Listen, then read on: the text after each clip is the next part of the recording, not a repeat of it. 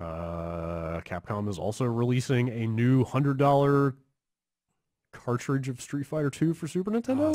Yeah, I'm 8-bit is selling these things. Yeah, I think, right? Yeah, anniversary. I guess 30th. 30th. Jesus Christ. Wait. Of Street Fighter 1. Yeah. Makes sense. Huh. Right? Is that what it is? I'm trying to Oh, find. now I'm confused. I want to say 35th, but No.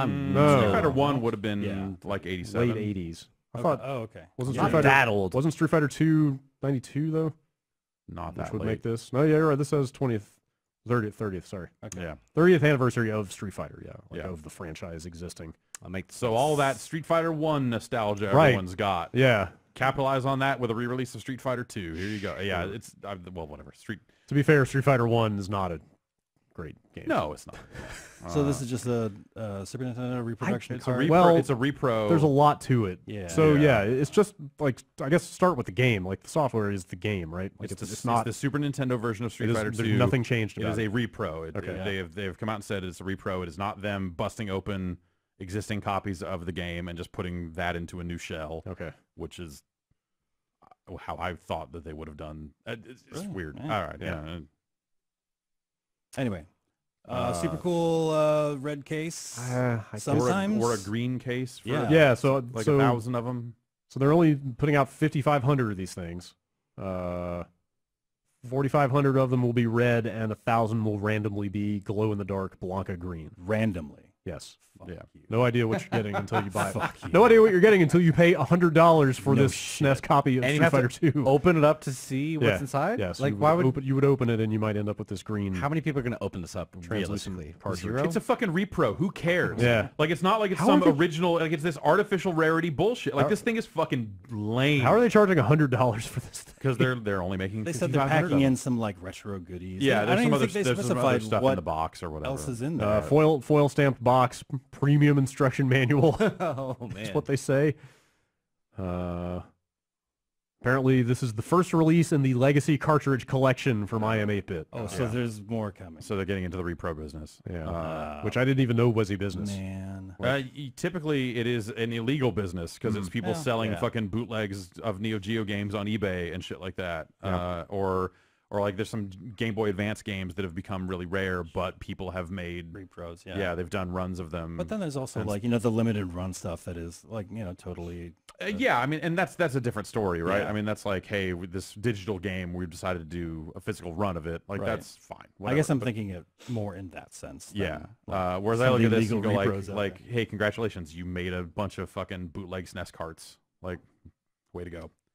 The idea that this would be $100, like this just seems like an utterly valueless thing, and they have to put the fucking like the warning on it. Okay, you're gonna get to that, and I thought I was being taken for a ride because it sounds too crazy to be real. But is it real? Should I just read it? No, I don't think it's real. I think this is like when you're making repros, you don't give a fuck and whatever. But when you're Capcom and you're scared of everything because you're Capcom, So it is a legit warning. Then, I took it as a legit warning. I mean, I don't think it's actually going to set your Super Nintendo on fire. But it's not a joke. Like they're issuing this warning for real. I assume so. What is so. the If warning? it's a joke, it's a bad joke. I don't. Please read the warning. This is actual fine print at the bottom of this webpage. Warning: use of this reproduction game cartridge on the SNES gaming hardware may cause the SNES console to overheat or catch fire. The SNES hardware is deemed a vintage collectible, so please exercise extreme caution when using the product and make sure there is a fire extinguisher nearby. How is it vintage? Yeah, 90s. That is Well, of no, I mean- vintage. It also says use of the But it's product is not at the from sole that risk of era. the user. Like it's a brand new like reproduction. haven't they had 25 years to figure out how to reproduce a SNES cartridge without it setting a fire? I don't think that this is an actual problem. I think this is like lawyers like going, no, you need to put this on there because we don't have the Nintendo seal of quality and all this other stuff. And oh god, like this is just Capcom probably being. I think it's kind of facetious. Like this game is so hot, it's gonna melt your. I don't take that at all. It does not read like it is. It's got legalese in it. Yeah, but this is like whatever. Like it is an incredibly common cartridge. Yeah. You know, like if you want to own a SNES Street Fighter 2, how much are they on eBay? Peter Brown was incensed by this. I am fucking, and I am as well. I think this is like fucking just awful. Like just talking about the ubiquity, of Street Fighter 2 carts. Like how hard is it? The very to go, idea that that they would reproduce them, like one of the highest selling SNES games of all time. Yeah, like fucking what? Like, not hard to go find a cart For a if you really want one. I bought we did a thing where we were buying lots of Super Famicom games and Famicom games where it was like $100, 100 carts. Yeah, I remember that. And there were like 3 Street Fighter 2s in there. Yeah. $4 $4 to get a real, genuine, actual article. at a minimum. Yeah, like this is That won't set your Super Nintendo. yeah, that theoretically won't set your fucking console on fire or cost a bunch of money. And hey, granted, it won't come in translucent plastic or whatever, but you could make your better one of these by go find someone who will make you the shells and put a real Street Fighter 2 board in it. Yeah, Man. Instead of this well, whatever. The software's the same. I just this is just gross. Yep. I think it's super disgusting. That they're doing. I would somehow be more okay with it, and maybe I shouldn't be. But if they were buying 5,500 copies of Street Fighter 2, busting them open, and putting the real boards into new shells, like somehow that I would at least feel like, okay, well, there'd be some degree of legitimacy there. Yeah, It almost feels like this was supposed to be like a collector's edition for some Street Fighter game that they just kind of didn't wind up doing or something like that, and sold it by itself. Yeah, I think it's gross. It comes off as pretty opportunistic with like the SNES, NES and SNES classics blowing up and like just kind of collecting, becoming a bigger thing. Right, but isn't Street Fighter 2 also on the SNES Classic? Yes, I believe. Yeah. I believe that is. That's cheaper than this. Not the original Street Fighter 2. It's Super or is it Turbo? I think it's Super. I mean, think it's the regular original Super. Street Fighter 2 SNES is not the one you want anyway. Yeah, totally right? not. Like It's probably the last one I you would want. Turbo, but I understand Super is like very popular. People like the awful announcer, and all the voice changes they made. Was that announcer ever in any other Street Fighters, or was it just in Super? It's just in Like it's Super- not the guy from Super it's not the Turbo. guy from Alpha, right? No, No. Definitely a different guy. Okay. Definitely a different guy. or a different voice. I mean, I don't Yeah. know who the voice. Yeah. Who's actually doing it, but One very talented man. yeah, all along. He could say things like "round," really well, and Right. but also "face it straight," like all this other stuff. Go for broke. Yeah. Does anybody ever track down the original Street Fighter 2 announcer guy? It's me. Oh, wow. Wow. Yeah. Can you finally clear up once and for all if you're saying Thailand or that land? It's that land. Okay. Yeah, I actually did it. That land. That land.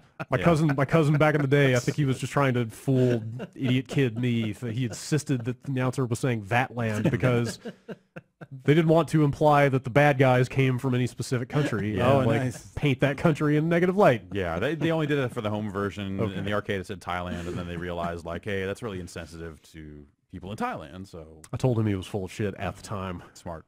But in the back of your head, you were like, he wouldn't. I wonder. I wouldn't mean, it accept stuck it. with you. You've been wondering to this day, and I'm finally here to clear it up for you. Yeah. He was right all along. Yes. Yeah, this I Feels like it's missing the point. it feels very misguided, Yeah. and opportunistic, Yes. and repros I think are a weird thing anyway, and